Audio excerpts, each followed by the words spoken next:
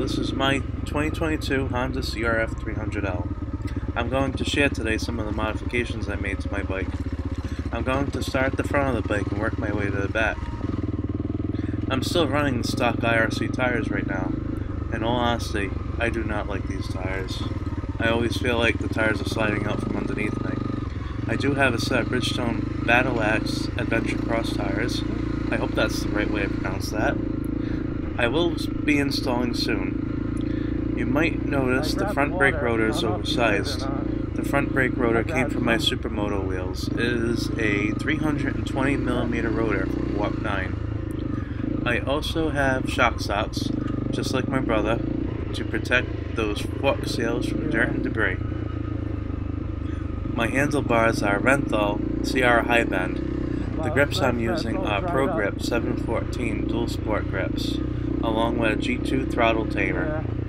I installed the throttle tamer thinking it would help out with the twitchy throttle, but it didn't. This power socket is a Honda OEM accessory. I will have all the part numbers in the description down below. The handguards are Zeta with the triple clamp handguard mounts. I am also using the Zeta Adventure windscreen. I also had the T-Rex windscreen. I favor the Zeta because I can mount my quad lock phone holder where I can easily see my phone for using the maps. You may notice the brake line is not in the way of the speedometer. I used a 20mm spacer to push the line forward. I changed my mirrors to double take adventure mirrors. I also replaced the headlight bulb with a Cyclops LED. Now the visibility is a lot better. I know you're gonna hit it. Down here I have the T-Rex Racing engine guards, the T-Rex Racing skid plate, the T-Rex Racing center stand.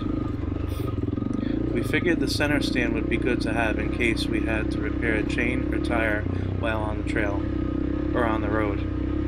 My seat is a Seat Concepts Comfort Low Seat. It is wider and lower than the OEM seat, but during long rides I wish I had more padding. Back here I have the T-Rex Racing rear rack with a 2-gallon RotoPaX for extra fuel. On the sides I have the Adventure Spec side luggage support rack. I find these help give the frame more support. For my luggage I'm using Nelson Rigg. I have the Hurricane Adventure tank bag, the Nelson Rigg Trails End saddle bags RG020, and the tail bag RG1055. Back here I have the Adventure Spec tail tidy.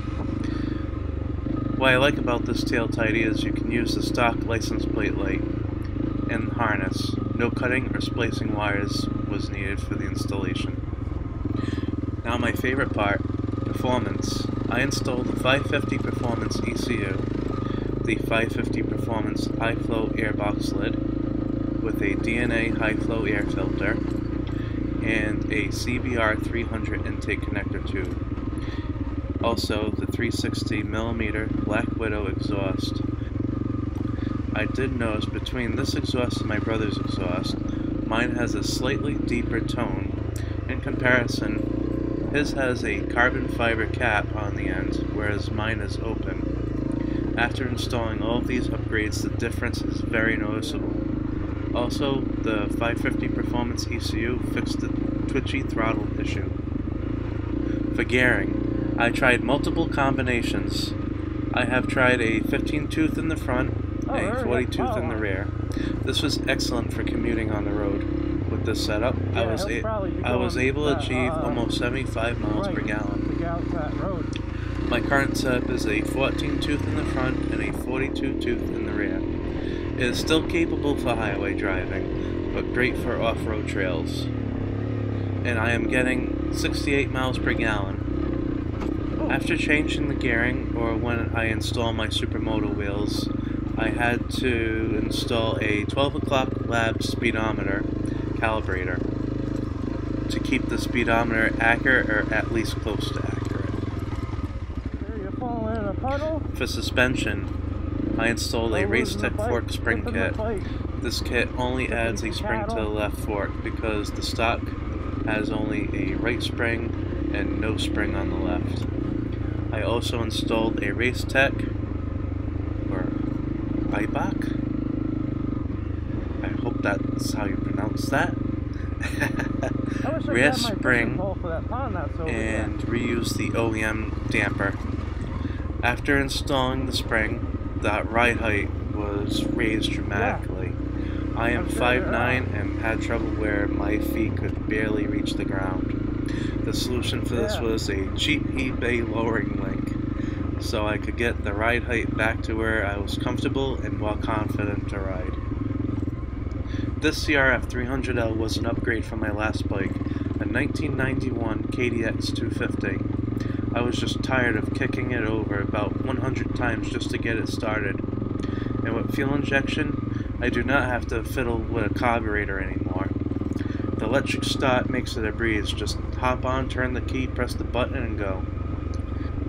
The stock suspension was very soft, and the bike did feel underpowered, but will get you from point A to B.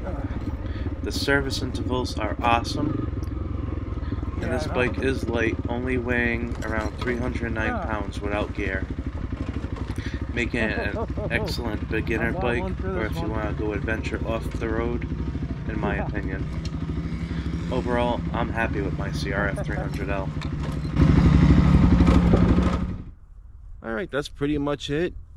I hope you like this video. If you do, please give us a big thumbs up. Subscribe if you haven't already. And we appreciate you. Thank you for watching. Thank you for supporting us. And let's go have some fun. Thank you.